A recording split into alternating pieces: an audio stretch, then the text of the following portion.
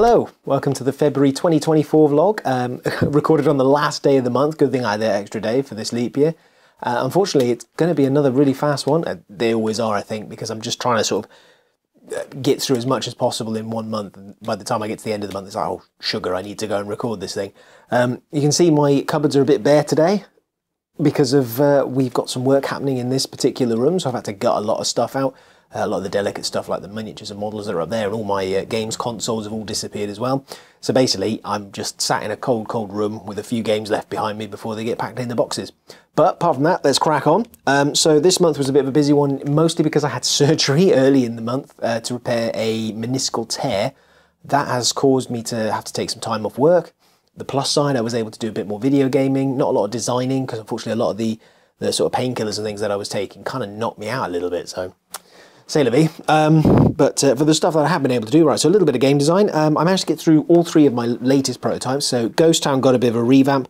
It's creeping more and more towards a sort of finished state.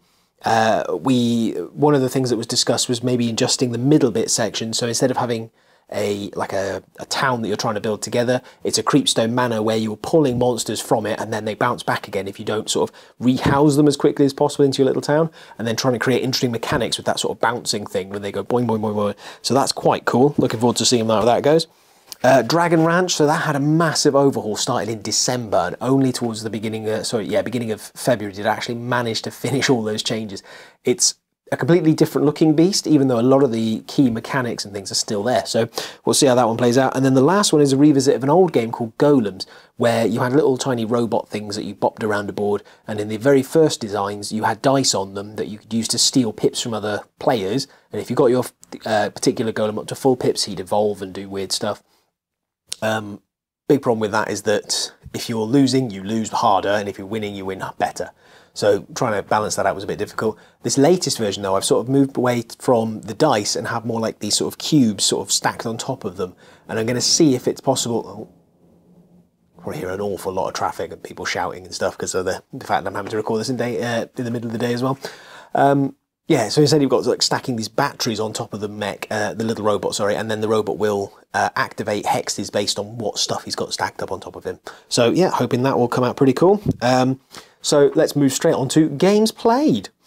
So, games played, loads this month, so a lovely little co-op, I say a little, a co-op called Unsettled with my friend Tom. Absolutely huge game, and the idea is that you're like space explorers that are exploring different planets. Well, the particular mission that we did, that was a vegetation planet, so the whole planet was just covered in like vines and trees and stuff like that, and our ship got sunk down into it, and we had to then go and explore this planet and try and retrieve our ship.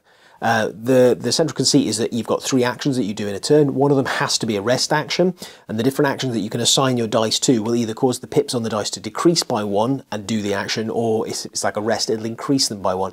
The issue though is that if your dice get too low, there's like a time tracker, and if the time tracker sort of goes round enough times, you lose the game. So the idea is you're trying to complete everything before the time tracker goes off, and there's loads of like movement mechanics, things like that. Really good fun. The minis were lovely of the little monsters, and the production value and the art was really cool. The writing was stellar. It was really funny, really kind of tongue-in-cheek, but not like ha ha laugh out loud complete parody. It was, yeah, really good. Another one I played was called Aquarium. Now this taught me a bit of a lesson. So Aquarium was basically like a double rondelle system where you're trying to get fish and things into your tanks. Your tanks can only hold a certain capacity of certain types of fish, and some fish can't be together, so you can't put a clownfish with a shark, for example.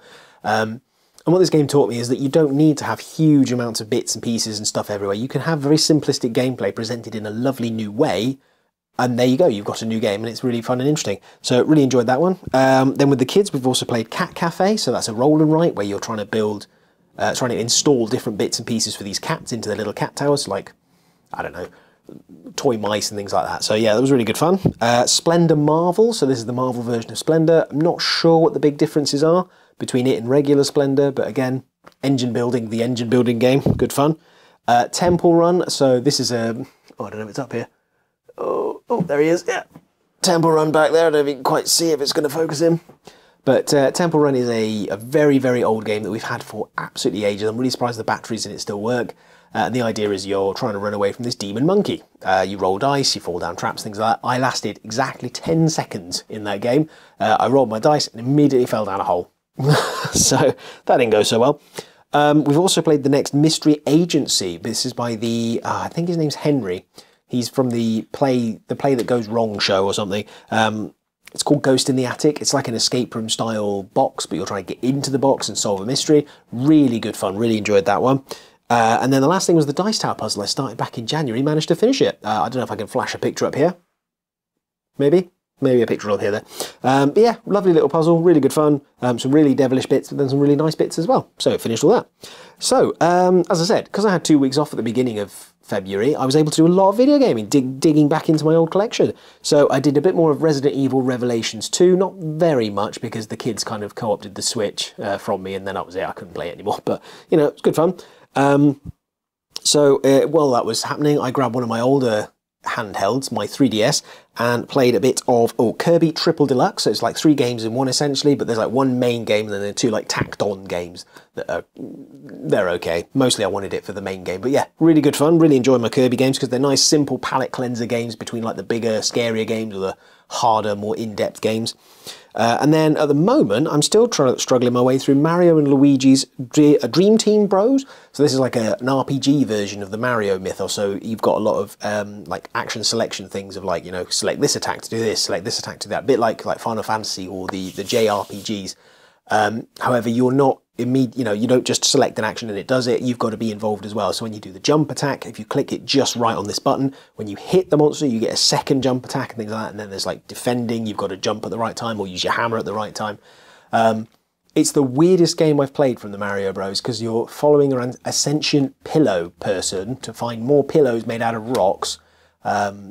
And the thing I don't like about it is it's very MacGuffin-y. It's like, oh, suddenly I need this MacGuffin. Now I need this MacGuffin. Oh, and here's a new attack, which is from this MacGuffin. And it's a little bit throw things random shit at you, even more than the regular Mario games. It's not very subtle with it. But anyway, that's that one. Video games. Playing on the old SNES Mini Classic. So since we've had to move everything out of here anyway, we set it up on the telly in the front room, and we've been playing that again. So Metroid, bit of Star Fox, bit of the old Mario Karts, really good fun. And then outside of like actually gaming, we've also pulled I've also bought 2 Game Boy Advances to sort of do them up, because I saw some lovely videos of like Game Boy Advances where they've redone the screen and the buttons and the cases, and they look really, really nice. So I thought, yeah, that'd be great. Project I'm doing with the kids at the moment. It's not going so well. We've managed to get the new shells, we managed to get them clean, the old Game Boy Advances cleaned up and actually working beautifully. The problem is now is that I've replaced one of the screens and it's just completely black. And I can't tell if that's a problem, something I've done in the loading, or if it's the screen that's broken. Don't know. I have a second screen that I'm going to test, do a bit of mixing and matching, but in theory this will be my soldering project that I wanted to do for this year, because this one has controls that you can solder into the main motherboard. So I'm looking to try and get that finished off. And then take all those Game Boy games that came with the 2 Advances. So it came with like a big bundle of games and stuff. Just get them cleaned up with a bit of IPA and then back up the ROMs so I can then play them on the ROG later on if, you know, if I ever get back to the Asus, back to the ROG. Last thing is books read then, I guess. So I've been proofreading again. So Gemma has finished a book called Gnomes and Necromancy. Really good fun, one of her best books so far. Finished that about a week ago, knocked out in 2 days, which is big for me because I'm a very slow reader. So look out for that one coming in the future. And just finishing up my Clash of the Titans mech compilation, which is one that, again, Gemma wrote a story for, and there's a whole bunch of short stories off the back of it. Quality is varying. Some of the stories are very generic, some of them are very good. Some of them are just weird, and some of them are just, no, this isn't very interesting. Yeah, so apart from that, that's it. And then I've already mentioned what projects I'm doing this year, so I'm just going to just sort of sign off there. So February has been an absolutely jam-packed month, despite the fact that I've been out for 2 weeks at the beginning of it. And then there's loads of little projects going on at the same time. The kids are getting back into what they're doing, Gemma's doing what she's doing. And then, yeah, we're planning for the new year. So anyway, I'll sign off there before I wobble any further. Bye.